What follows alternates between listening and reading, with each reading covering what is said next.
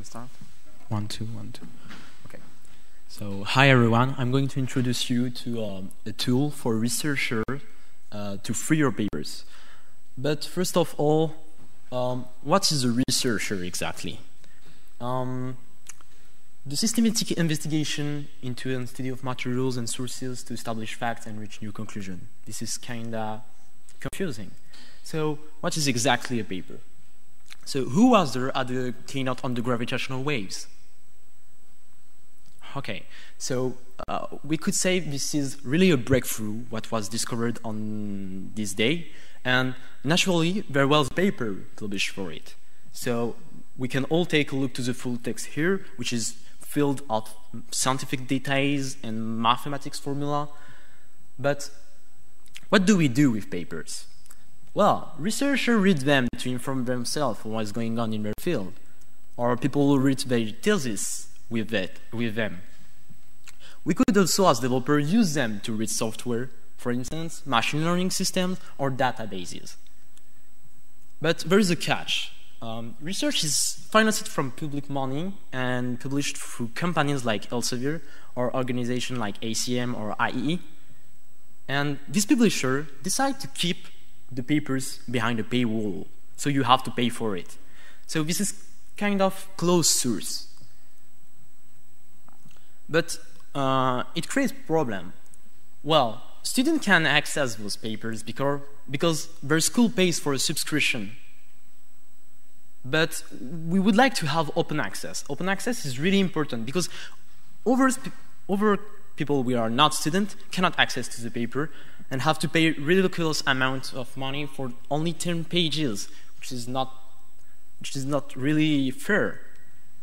So it's time for the guess game, and people who are students in this room cannot play, unfortunately. So publishers edit journals, and those journals contains papers. We have to access, in order to access their content, we have to pay subscription for it. And the most famous one is Nature. And in your opinion, how much do we pay for a subscription per year for only one journal? Does anyone have an opinion? 50,000? No, too much.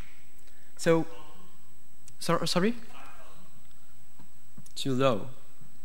So we pay over 10,000 per year, and you can also have journals picking at over $25,000 per year. This is insane. But what is really interesting is how much they make a profit. So according to Right to Research, Elsevier has around 31.7% of profit margin, which is what? So let's compare it to a big company. What was Google approximate profit margin in 2008? Anyone idea? Well, 30.6%, which is less than a publisher. Okay. So let's summarize all of this. So researchers keep up with the state-of-the-art finding in their field. They have new insight and ideas by reading this paper and understand them. So they read down these ideas into a new paper, and then they submit it to a publisher. There is a system which is called peer reviewing, which tries to filter out which content could be considered as scientifically correct and as a breakthrough. Finally, if the paper is accepted, our science has progressed.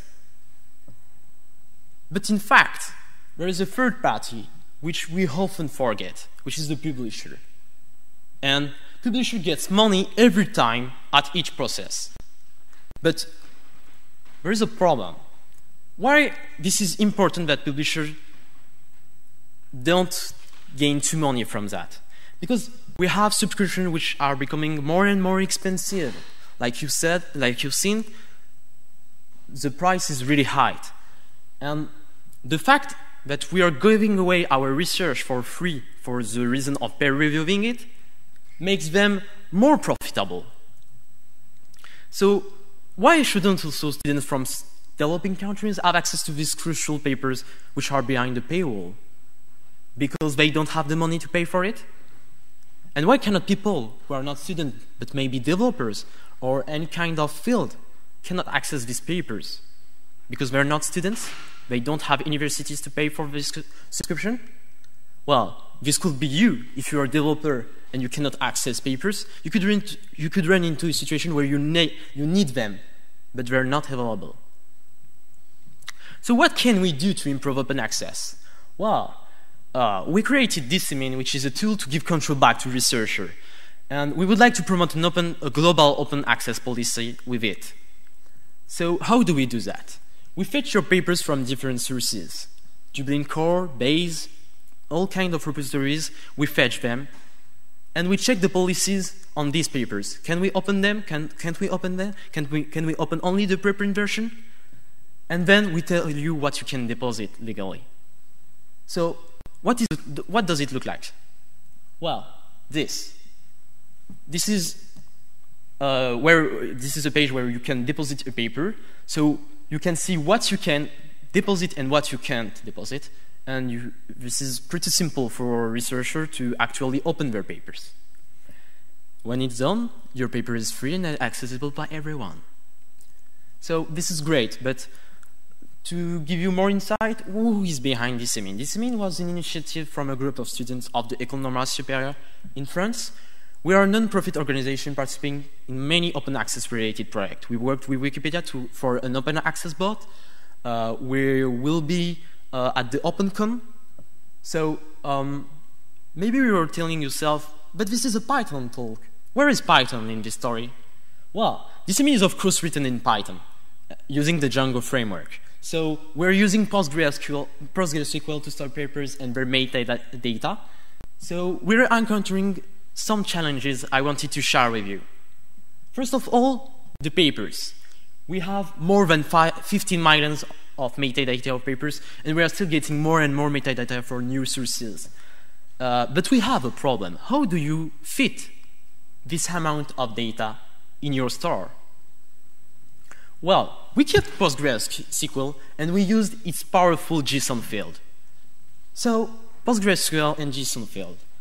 Well, implementing JSON field in a model is just a matter of importing a module and use it in your model, which is really awesome. But what is awesome is how PostgreSQL handles them.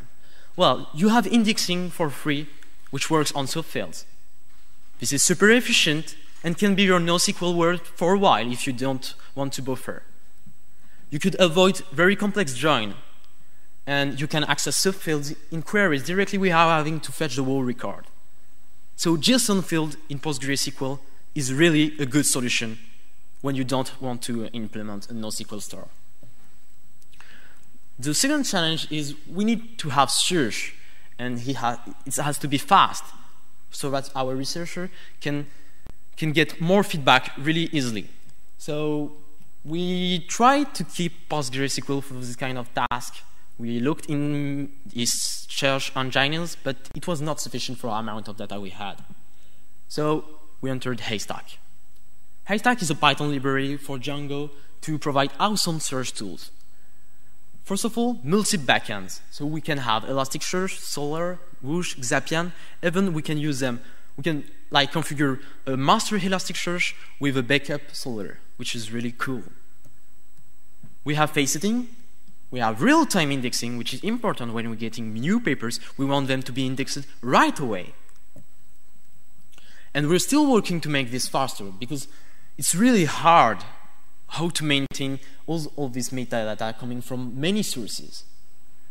And the third challenge is the most hardest in my opinion. How to prevent duplicate papers, because we have so many sources which provide slight variation in the metadata, so that we need to have a solution for that. So we tried a fingerprinting technique. We have a function which takes a paper and reduce it to its minimal form. Remove the diacritics, lowercase everything, we sort the authors list, we simplify the title, and finally we compute a hash on it and store it. Then, if we have a similar fingerprint in our database, we can just merge the paper and get more and more metadata on the paper. So this technique is working more or less, but we always have some cases where we don't have the title because some sources don't require you to enter a title for a paper, which is absurd. Anyway, to close on the challenges, we have many more challenges around machine learning to disambiguate authors' names, perform title cleaning from LaTeX markup, infrastructure script. We have already Vagrant for development, but we would like to get Ansible or anything to push in production in a more efficient way. We would like more deposit interfaces and sources to support more universities and more use cases. And our repository is filled with interesting issues, and we need your help. So, to close also on open access, we have many projects around dissemin, like a proxy for digital object identifier, an open access bot for Wikipedia, crawlers for repositories, OAE PMAsh protocol implementation, which is a protocol to fetch papers in an efficient way, and a bit of inspiration from another lightning talk, which has been done by Lassie from the Koala team. I want you to do something at the end of this talk, which is, if you're a developer interested in open source, clone dissemin, run it using Vagrant or anything, try it out and deposit fake papers for fun. Take an issue and submit a pull request if you can. And if anything goes wrong, blame us.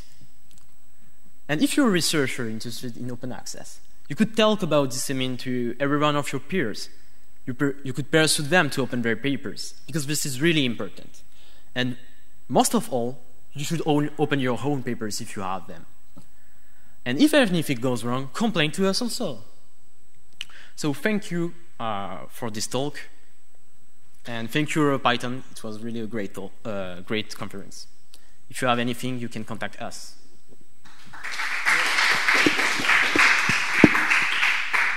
Thank you very much. Do you have any questions?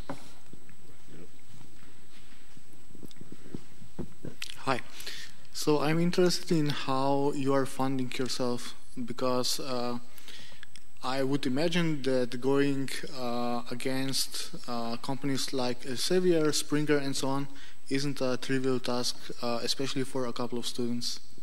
So, like we said, we are a non-profit organization. We receive some donations, but we don't have so many costs. So we don't have the need for a lot of funding. We're going to get some funding from repositories in France, AL, which is Archives Ouvertes. But to be honest, we don't really need funding. So we don't have problem going against Elsevier or Springer. Does that answer your question? Welcome.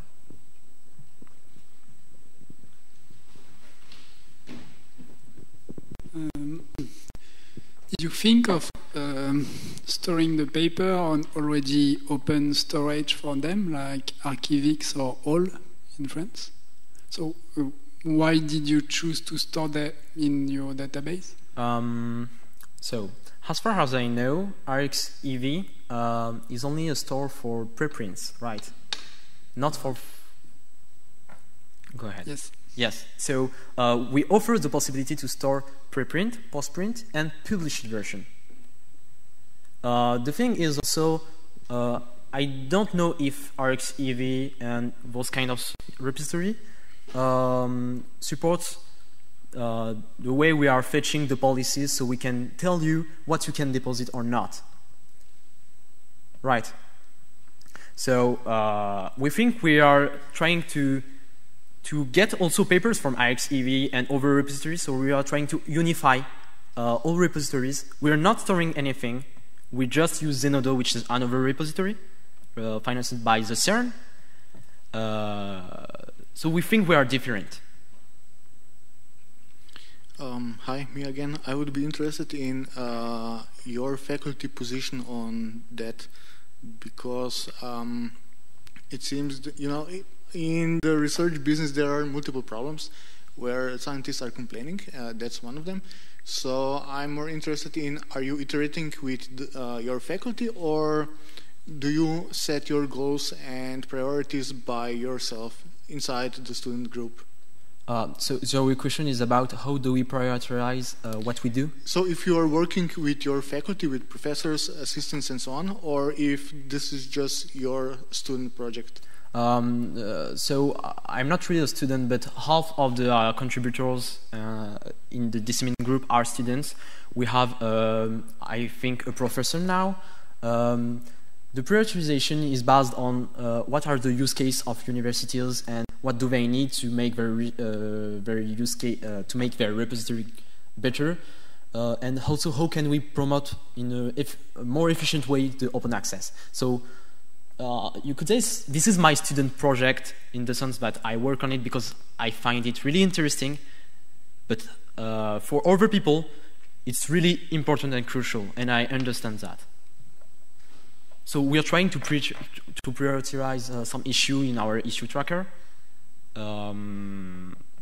But if you have a really huge use case and you really need it, just send us an email and we will talk with you to see how we can make this happen.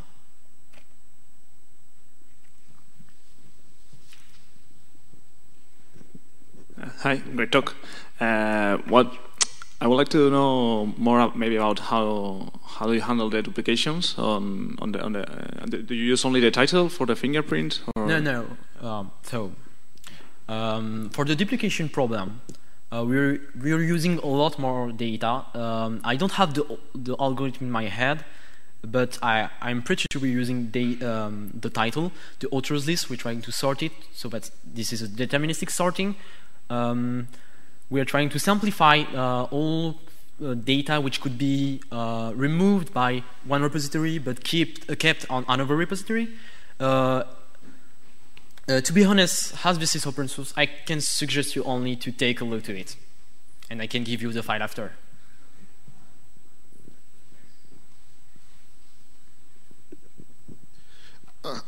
Why did you decide to build something new rather than use an existing open access tool such as DSpace, ePrints, or Fedora Commons? For using what? Sorry. For using an existing tool like DSpace, which has been around for about a decade. So I'm not really aware of what DSpace does exactly, but someone already asked himself the question. So I think we found a lot of flaws in this space, which we didn't really want to keep. So it's the same reason for whenever you create a new tool, it's because the other one is not sufficient at some point, we think. Any other questions?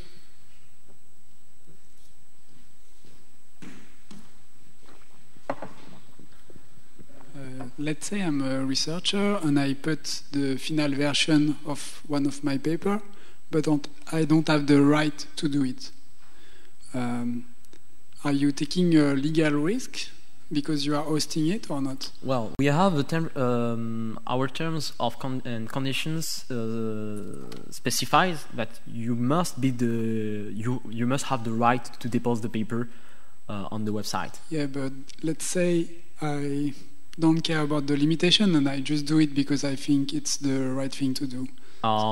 So I don't know if this really happened before, but if it would happen, we won't be able to detect it automatically or find it ourselves. So until we get an email from someone saying to us, "Oh, you're hosting a paper which should not be on your, which should not be open," and we would have maybe a cease and desist letter or anything like that, and we would remove the paper. Fortunately. Anybody else? So thank you, Ryan, for your talk. Thank you very much.